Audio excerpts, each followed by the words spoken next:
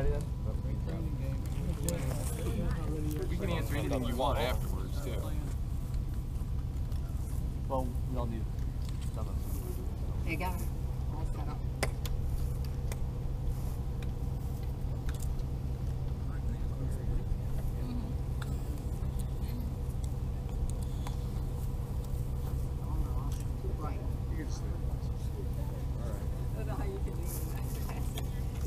Try to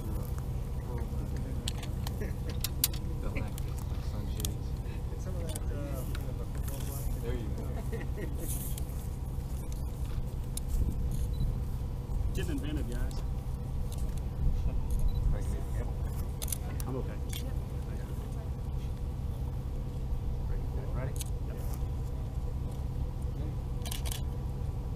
Hi, my name is Mary Hanna, H-A-N-N-A, and I'm the project manager for the crawler transporter. And I'm John Giles. I'm the deputy project manager. Last name is Giles. So good morning, and we're here for testing of the crawler transporter number 2, the crawler that is going to be carrying the SLS program. I'll let you know a little bit about the crawler since we're kind of celebrating its 50 years. The crawler concept started back in early 1963. Marion Power and Shovel out of Ohio got commissioned to start building the crawler out in Ohio. And later on, around late 1964, they brought it out here to Merritt Island to finish the completion of the construction. The first time the crawler powered on its own was January 23rd, 1965. So that's where we get that 50-year anniversary. It was the first time it ran on its own power. So a little bit of what the crawler did and carry.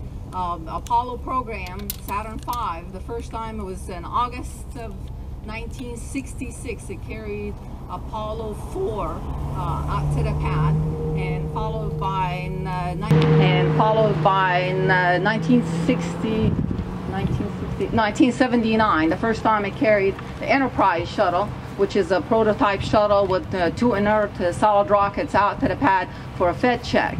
And in December of 1980 was the first time SLS shuttle program was carried out to the pad for Columbia's first launch. So that's kind of a quick rundown of the crawler and its shuttle program. Since then, for 30 years, it carried the shuttle program. That brings us to here. After the end of the shuttle program, the crawler was selected to continue to carry the legacy of the space program. So we took it down about 3 years ago and looked at the entire crawler, knowing that SLS is heavier than the shuttle program. The shuttle weighed about a little over 12 million pounds with the mobile launch platform. And SLS, or the modification, is going to allow us to carry up to 18 million pounds. SLS, I think right now is around a little over 14 million pounds with the mobile launcher. So some of the modifications we just completed that we're testing right now on the crawler is going to give us that capability to be able to carry more load. So some of the things we're testing today is the roller bearings right there behind me. The gray is, there's 22 of them on each corner. There's 88 total, which provides additional structural support for the crawler. Some of the other modification we also have done to increase the capability of the lift is the dual cylinder, which is the jacking. Cars all over the place. Jacking, equalizing, and levels in the corner. There's 4 cylinders. Those are the ones that allow the platform of the crawler to stay completely stable, especially when we're going up on the incline out to the launch pad. Some of the other modifications we also did is increase the capability for power. The power that is used to power up the crawler, we increased that from 2 700 kW generators to 1500 kW generators. That's in addition to the 2 locomotive 2750 horsepower motors that actually propel the crawler down the crawler way. Some of the other modification includes spray paint lube. These are what the bars that lubricate and sprays grease in between the shoes as it goes down the crawler way. That creates a lot of friction. You require a lot of grease. We have a lot of grease on the crawler. Trying to think of what all the other projects we've done, John.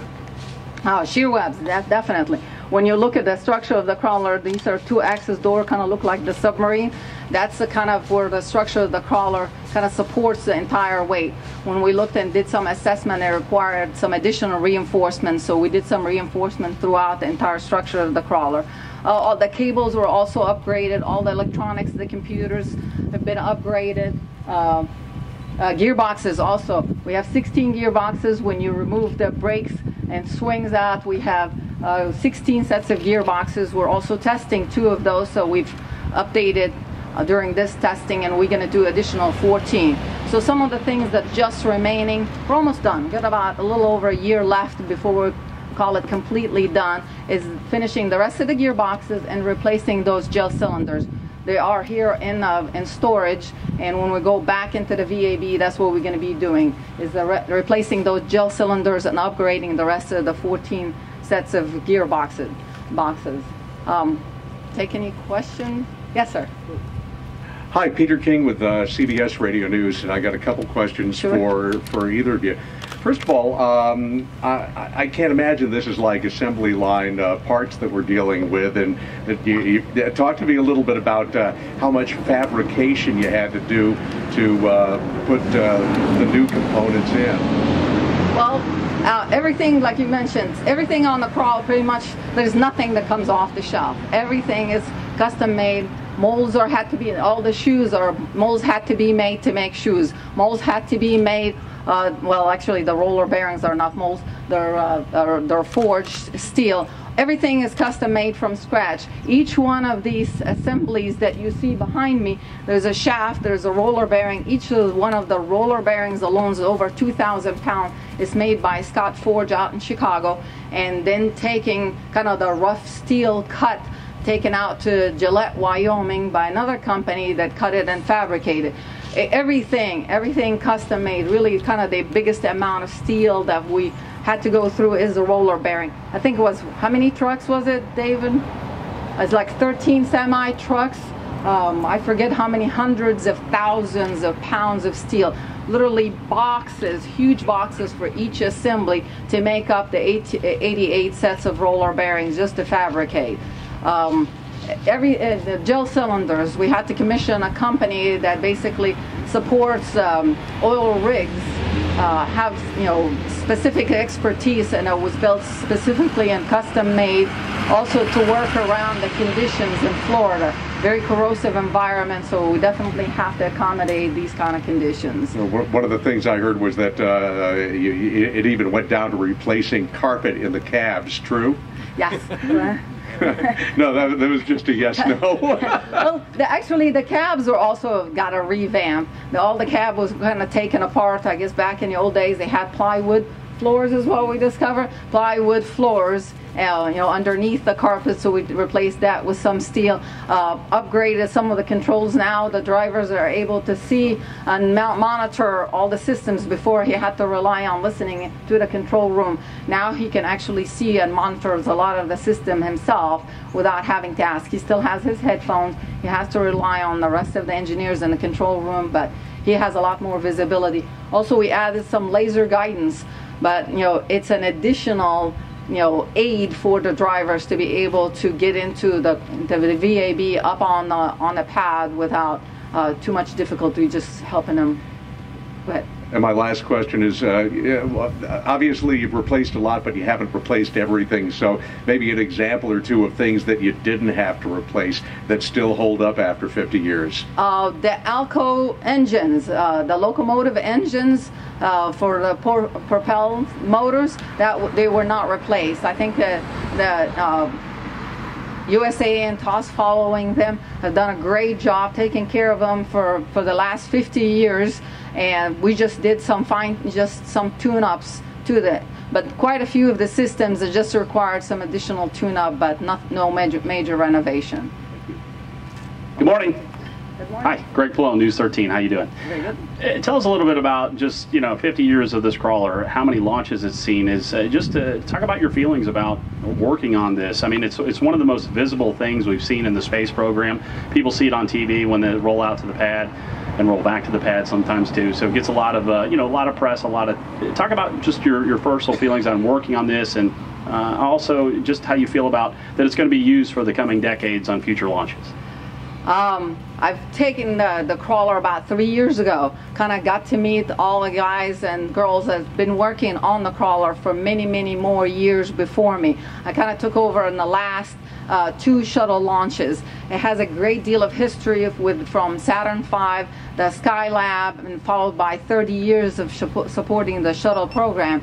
And just having to be part of just the last 2 launches, it was just, I'd say, definitely a moving experience. It was very, very emotional riding down the road, coming out of the VAB, seeing the public on the side of the road. It was exciting and also tearful, but knowing that we're kind of going to take down the crawler and prepare phase of the space program, getting ready to go to Saturn and I'm sorry, Mars and beyond. It's just mind-boggling to have and to be part of the largest rocket on the planet to be ever built. We just came back from an offsite with our program, and our program manager from headquarters, he really said the first thing was we're pioneering space. What an inspiring, just 2 words, pioneering space. And to be part, even though, you kind of get involved in the day-to-day grinds, trying to work on these projects, get them on time, get the schedule, meet the schedule, and then all of a sudden it kind of pulls you out and reminds you that we're going to help pioneer space, to go to Mars, prepare to go to Mars, and just 1 milestone onto the rest of the galaxy. Wow, is just the only thought that comes to mind. It's very, very exciting, and to kind of prepare for another 50 years for my children and grandchildren, it's very exciting. Let John share some of his thoughts about what he thinks. The important thing I would say was the 2 launch pads here, 39A and B. You just have to imagine that no launch occurred there without this vehicle or its sister vehicle. So where would we be without it? It really is the workhorse of NASA.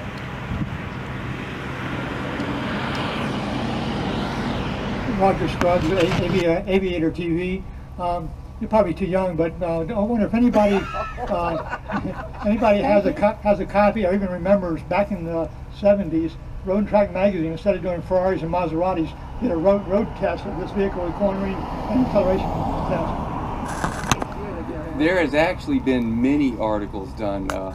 There was even a Road and Track issue last year where they had a couple of previous astronauts drive an old and a new version of a Corvette on a couple of the NASA centers, and they actually took some pictures with the crawler at that time. So the crawlers have actually been in a lot of articles, and I believe that they even did some analysis and looked at, if you look at the amount of load carrying capability of this versus a small car, a Toyota or a Honda, and the miles per gallon, that I think this is actually more efficient than some small cars today because of the amount of weight it can carry. But yes, we do remember those articles. Yeah, we got, I think it does, what, 165? 32 feet. Yeah, 32 feet per gallon and 165 gallons per mile. So, yeah. Hi, it's James Dean, Florida Today, and just kind of following up from all the previous questions. Is there a way to give like a percentage estimate of how much of this crawler is new today versus when it first came on? I mean, everything that was on the crawler that's originally designed, it functions the same way, except just the carrying capabilities. The roller bearings, like I said, we just upgraded, the stiffness. Some of the tolerances that we replaced degrees, just kind of replaced with more modern materials, from today that was going to allow us to last another 50 years. But all the design, all functionality of the crawler, all the pickup points that makes to the mobile launcher is still the same. Nothing changed per se. We just, percentage of upgrades, I don't know. What would you guys say? 20, huh? 10% by weight. 10% by weight, but the systems maybe 20% of the system. Yeah, 20 to 25% probably of the system has been updated and upgraded, but not replaced with something completely different. So electronics, with today's technology, more monitoring, You know, instead of the guys having to sit next to the equipment to actually feel it and hear it, we have more monitoring devices. You know, all the sensors on the roller bearings, so we can see the temperature increases in the rollers. So just more modernization, but the functionality is exactly the same.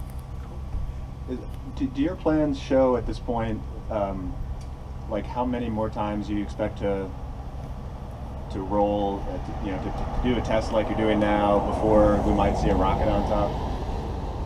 Well, we have one or two more rolls for testing. Then we pick up the mobile launcher to take it into the VAB. Then when they're done integrated testing inside the VAB, we pick it up, mobile launcher from the VAB, take it out to the pad for more, for more integrated testing and preparation for SLS integration. Then we take it back to the VAB, then we can start putting the rocket parts together. So maybe one or two more rolls. The crawler by itself, probably one more. Then we'll try to pick up an MLP to do some load testing.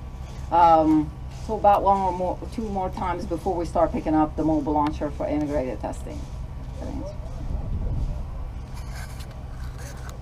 Peter King with CBS News with one more. I don't remember how much the original crawlers cost. I don't know if you know that number, but I'm curious what the modifications cost. And I'm assuming that the modifications are not just for this one, but for both of them, correct?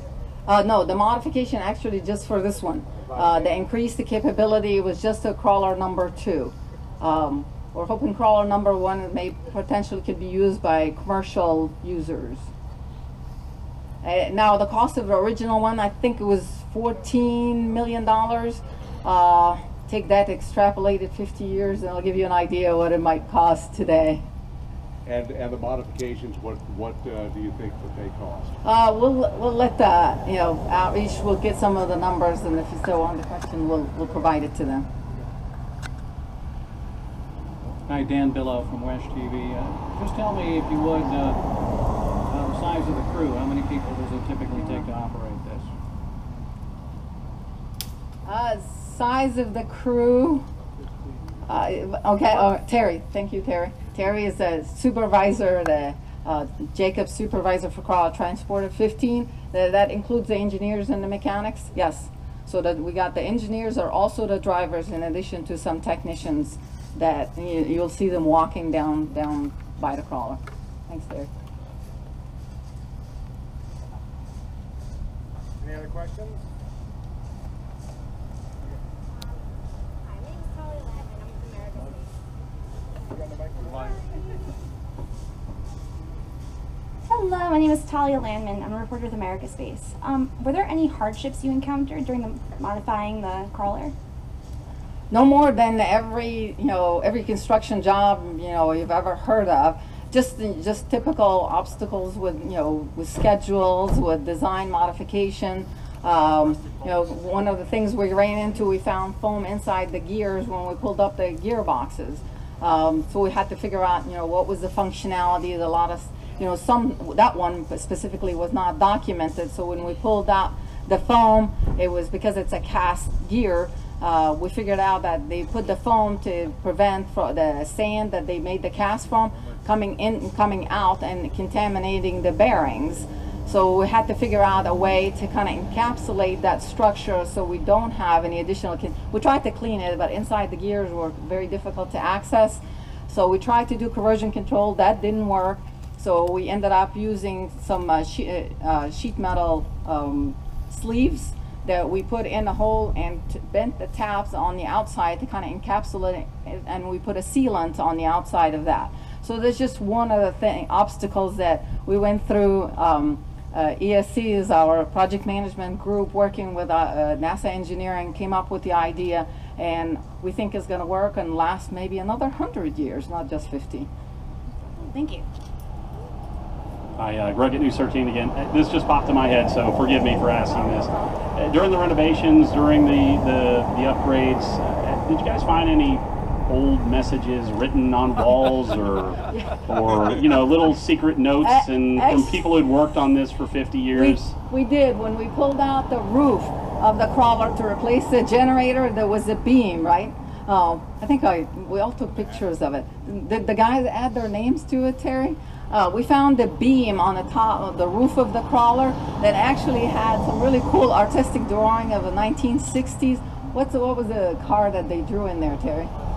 A Mustang, and they all signed their names and a date in the middle. I think it was the middle of the 60s, like late 60s dates, on a structural beam that they all had written their names on it, or a majority of them that worked on. We thought it was kind of really neat. We all took pictures of it. We showed it around. And it's like, look at this. You know, they're kind of passing their legacy. So we added some. Hopefully, I think we did. We ended up, I think, putting a placard with everybody's name and kind of into the sandbox, kind of buried and covered the roof up. I thought it was. I think we'd all love for you to share that with us. That'd be kind of cool.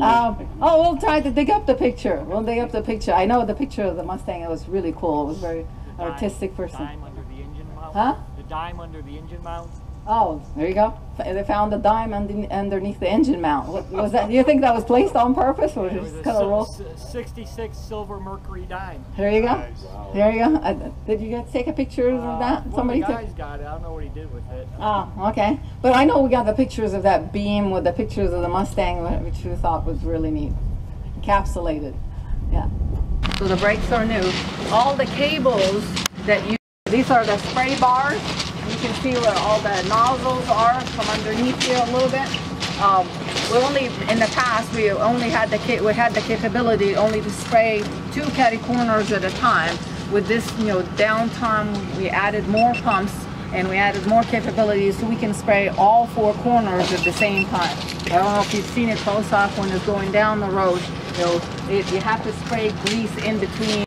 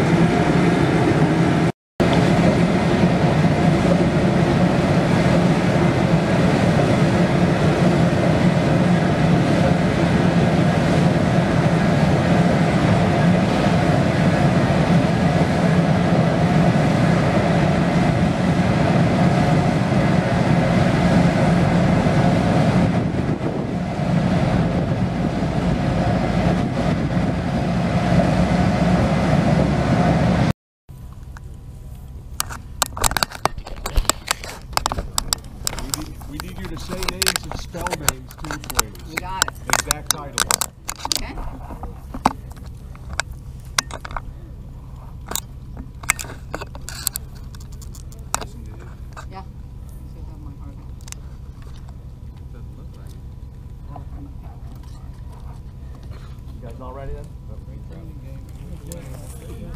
We can answer anything you want afterwards, too. Well, we all need some of them. There you go. All set up.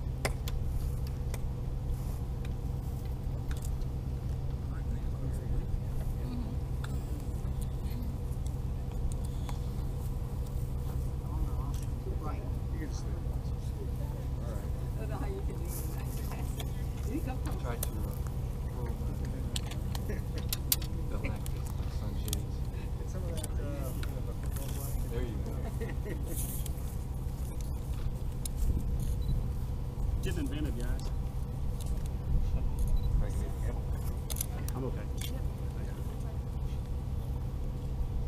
Ready? Hi, my name is Mary Hanna, H-A-N-N-A, and I'm the project manager for the crawler transporter. And I'm John Giles. I'm the deputy project manager. Last name is Giles. So good morning, and we're here for testing of the crawler transporter number 2, the crawler that is going to be carrying the SLS program. I'll let you know a little bit about the crawler since we're kind of celebrating its 50 years. The crawler concept started back in early 1963. Marion Power and Shuttle out of Ohio got commissioned to start building the crawler out in Ohio. And later on, around late 1964, they brought it out here to Merritt Island to finish the completion of the construction. The first time the crawler powered on its own was January 23rd, 1965. So that's where we get that 50-year anniversary. It was the first time it ran on its own power. So a little bit of what the crawler did and carry. Apollo program, Saturn V, the first time it was in August of 1966. It carried Apollo 4 out to the pad, and followed by 1979, the first time it carried the Enterprise shuttle, which is a prototype shuttle with 2 inert solid rockets out to the pad for a Fed check. And in December of 1980 was the first time SLS shuttle program was carried out to the pad for Columbia's first launch. So that's kind of a quick rundown of the crawler and its shuttle program. Since then, for 30 years, it carried the shuttle program.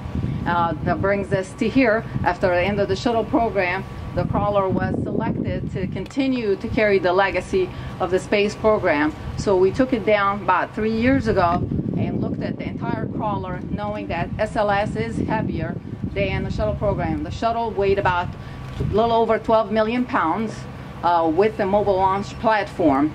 And SLS, or the modification, is going to allow us to carry up to 18 million pounds. SLS, I think right now is around a little over 14 million pounds with the mobile launcher. So some of the modifications we just completed that we're testing right now on the crawler is going to give us that capability to be able to carry more load. So some of the things we're testing today is the roller bearings right there behind me. The gray is, there's 22 of them on each corner. There's 88 total, which provides additional structural support for the crawler. Some of the other modification we also have done to increase the capability of the lift is the dual cylinder, which is the jacking, jacking, equalizing, and levels. In the corner, there's 4 cylinders. Those are the ones that allow the platform of the crawler to stay completely stable, especially when we're going up on the incline out to the launch pad. Some of the other modifications we also did is increase the capability for power. The power that is used to power up the crawler, we increased that from 700 kW generators to 1500 kW generators. That's in addition to the 2 locomotive 2750 horsepower motors that actually propel the crawler down the crawler way. Some of the other modification includes spray paint lube. These are what the bars that lubricate and sprays grease in between the shoes as it goes down the crawler way. That creates a lot of friction. You require a lot of grease. We have a lot of grease on the crawler. We're trying to think of what all the other projects we've done, John. Shear webs, definitely. When you look at the structure of the crawler, these are two-axis door, kind of look like the submarine.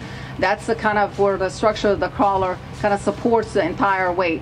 When we looked and did some assessment, it required some additional reinforcement, so we did some reinforcement throughout the entire structure of the crawler. All the cables were also upgraded. All the electronics, the computers have been upgraded. Gearboxes also. We have 16 gearboxes. When you remove the brakes and swings out, we have 16 sets of gearboxes. We're also testing 2 of those, so we've updated during this testing, and we're going to do additional 14. So some of the things that just remaining, we're almost done. We've got about a little over a year left before we call it completely done, is finishing the rest of the gearboxes and replacing those gel cylinders. They are here in storage, and when we go back into the VAB, that's what we're going to be doing, is replacing those gel cylinders and upgrading the rest of the 14 sets of gearboxes. Take any questions? Yes, sir. Hi, Peter King with CBS Radio News, and I got a couple questions for either of you. First of all, I can't imagine this is like assembly line parts that we're dealing with, and you talk to me a little bit about how much fabrication you had to do to put the new components in.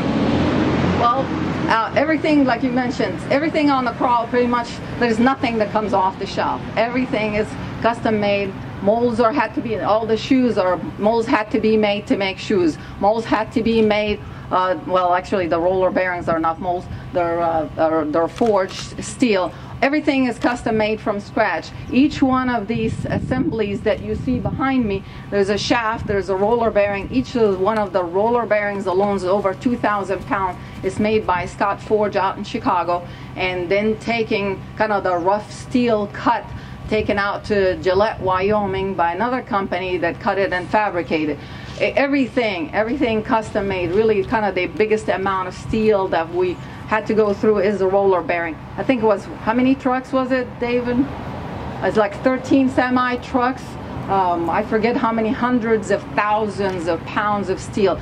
Literally boxes, huge boxes for each assembly to make up the 88 sets of roller bearings just to fabricate. The gel cylinders, we had to commission a company that basically supports oil rigs, have specific expertise, and it was built specifically and custom made also to work around the conditions in Florida. Very corrosive environment, so we definitely have to accommodate these kind of conditions. One of the things I heard was that it even went down to replacing carpet in the cabs, true? Yes. No, that was just a yes, no. Well, actually, the cabs are also got a revamp. All the cab was kind of taken apart. I guess back in the old days, they had plywood floors is what we discovered. Plywood floors, underneath the carpet, so we replaced that with some steel. Upgraded some of the controls now. The drivers are able to see and monitor all the systems. Before he had to rely on listening to the control room.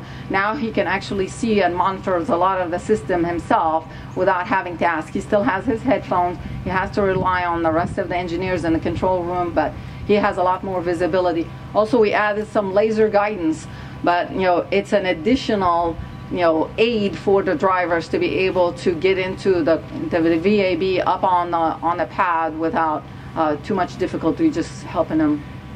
Go ahead. And my last question is, obviously you've replaced a lot, but you haven't replaced everything, so maybe an example or two of things that you didn't have to replace that still hold up after 50 years. The Alco engines, the locomotive engines for the propel motors, that they were not replaced. I think the USA and TOS following them have done a great job taking care of them for the last 50 years, and we just did some tune-ups to that. But quite a few of the systems that just required some additional tune-up, but no major renovation. Good morning. Good morning. Hi, Greg Pillow, News 13. How you doing? Very good. Tell us a little bit about just 50 years of this crawler, how many launches it's seen. Is just to talk about your feelings about working on this. I mean, it's one of the most visible things we've seen in the space program. People see it on TV when they roll out to the pad and roll back to the pad sometimes too. So it gets a lot of a lot of press. Talk about just your personal feelings on working on this, and also just how you feel about that it's going to be used for the coming decades on future launches. I've taken the crawler about 3 years ago. Kind of got to meet all the guys and girls that have been working on the crawler for many, many more years before me. I kind of took over in the last 2 shuttle launches. It has a great deal of history from Saturn V, the Skylab, and followed by 30 years of supporting the shuttle program. And just having to be part of just the last 2 launches, it was just, I'd say, definitely a moving experience. It was very, very emotional riding down the road, coming out of the VAB, seeing the public on the side of the road. It was exciting and also tearful, but knowing that we're kind of going to take down the crawler and prepare phase of the space program, getting ready to go to Saturn and Mars and beyond. It's just mind-boggling to have and to be part of the largest rocket on the planet to be ever built. We just came back from an offsite with our program, and our program manager from headquarters, he really said the first thing was we're pioneering space. What an inspiring, just 2 words, pioneering space. And to be part, even though, you kind of get involved in the day-to-day grinds, trying to work on these projects, get them on time, get the schedule, meet the schedule, and then all of a sudden it kind of pulls you out and reminds you that we're going to help pioneer space, to go to Mars, prepare to go to Mars, and just 1 milestone onto the rest of the galaxy. Wow, is just the only thought that comes to mind. It's very, very exciting, and to kind of prepare for another 50 years for my children and grandchildren, it's very exciting. Let John share some of his thoughts about what he thinks. The important thing I would say was the 2 launch pads here, 39A and B. You just have to imagine that no launch occurred there without this vehicle or its sister vehicle. So where would we be without it? It really is the workhorse of NASA.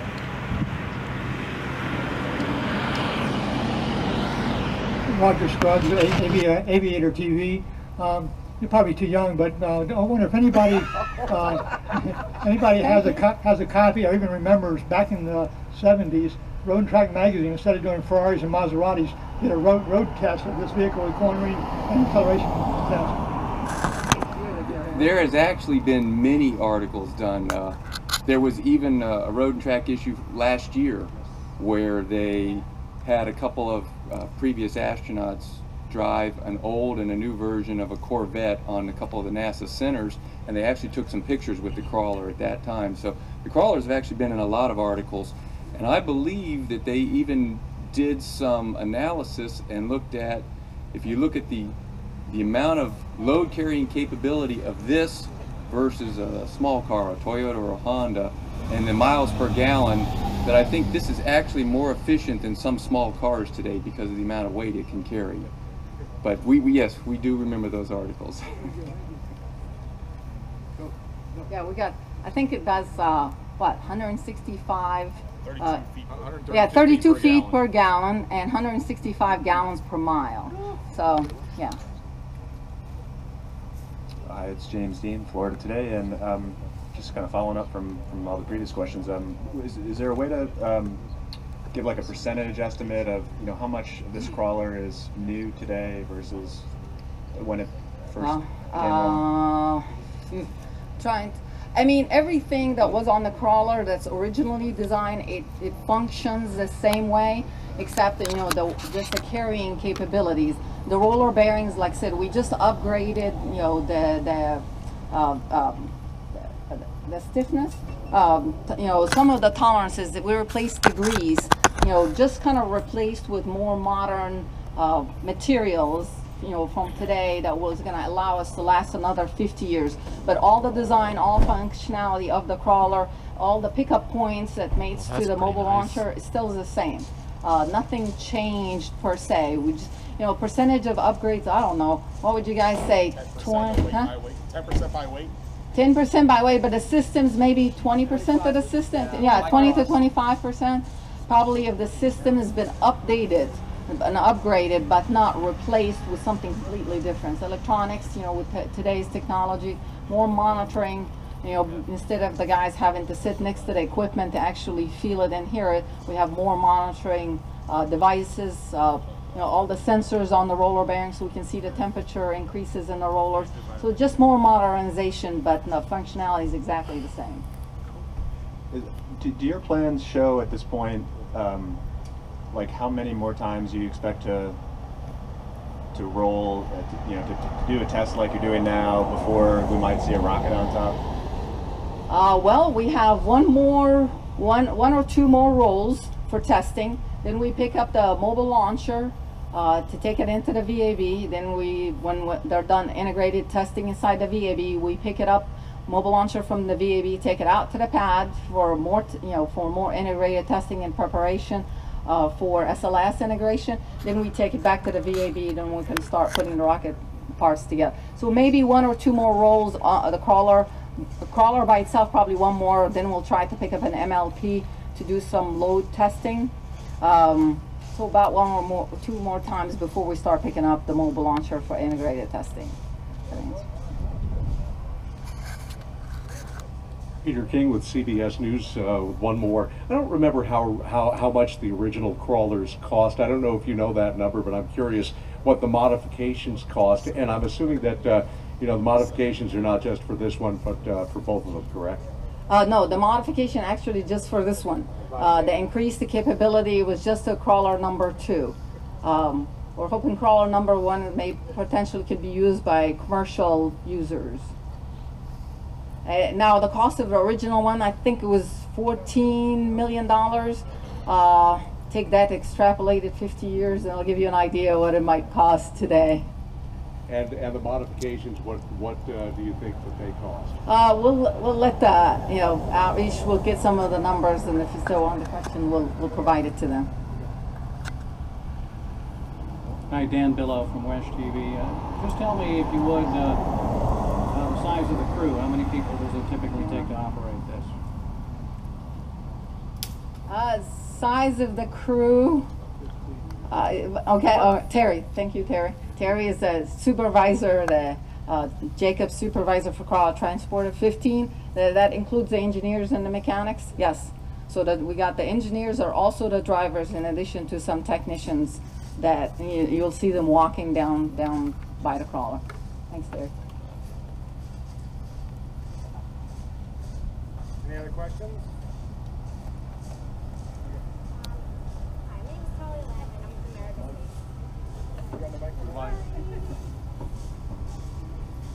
Hi, my name is Talia Landman. I'm with America Space. Hello, my name is Talia Landman. I'm a reporter with America Space. Were there any hardships you encountered during modifying the crawler? No more than every construction job you've ever heard of. Just typical obstacles with with schedules, with design modification. One of the things we ran into, we found foam inside the gears when we pulled up the gearboxes. So we had to figure out what was the functionality. A lot of that one specifically was not documented. So when we pulled out the foam, it was because it's a cast gear. We figured out that they put the foam to prevent the sand that they made the cast from coming in and coming out and contaminating the bearings. So we had to figure out a way to kind of encapsulate that structure so we don't have any additional. We tried to clean it, but inside the gears were very difficult to access. So we tried to do corrosion control. That didn't work. So we ended up using some sheet metal sleeves that we put in the hole and bent the tabs on the outside to kind of encapsulate it, and we put a sealant on the outside of that. So there's just one of the obstacles that we went through. ESC is our project management group working with NASA engineering, came up with the idea, and we think it's going to work and last maybe another 100 years, not just 50. Thank you. Hi, Greg at News 13 again. This just popped in my head, so forgive me for asking this. During the renovations, during the upgrades, did you guys find any old messages written on walls, or you know, little secret notes and from people who'd worked on this for 50 years? We did. When we pulled out the roof of the crawler to replace the generator, there was a beam, right? I think we all took pictures of it. Did the guys add their names to it, Terry? We found a beam on the top of the roof of the crawler that actually had some really cool artistic drawing of the 1960s. What was the car that they drew in there, Terry? A Mustang, and they all signed their names and a date in the middle. I think it was the middle of the 60s, like late 60s dates, on a structural beam that they all had written their names on it, or a majority of them that worked on. We thought it was kind of really neat. We all took pictures of it. We showed it around. And it's like, look at this. You know, they're kind of passing their legacy. So we added some. Hopefully, I think we did. We ended up, I think, putting a placard with everybody's name and kind of into the sandbox, kind of buried and covered the roof up. I thought it was. I think we'd all love for you to share that with us. That'd be kind of cool. We'll try to dig up the picture. We'll dig up the picture. I know the picture of the Mustang. It was really cool. It was very artistic person. The dime under the engine mount. Huh? The dime under the engine mount. Oh, there you go. They found the dime underneath the engine mount. What was that? Do you think that was placed on purpose, or just kind of roll? 66 silver Mercury dime. There you go. Wow. There you go. Did you guys take a picture of that? Somebody took. Got it. I don't know what he did with it. Oh, okay. But I know we got the pictures of that beam with the pictures of the Mustang, which we thought was really neat. Encapsulated. Yeah. So the brakes are new. All the cables that these are the spray bars. You can see where all the nozzles are from underneath here a little bit. We only, in the past, we had the capability only to spray 2 catty corners at a time. With this, downtime, we added more pumps and we added more capabilities, so we can spray all 4 corners at the same time. I don't know if you've seen it close up when it's going down the road. You have to spray grease in between.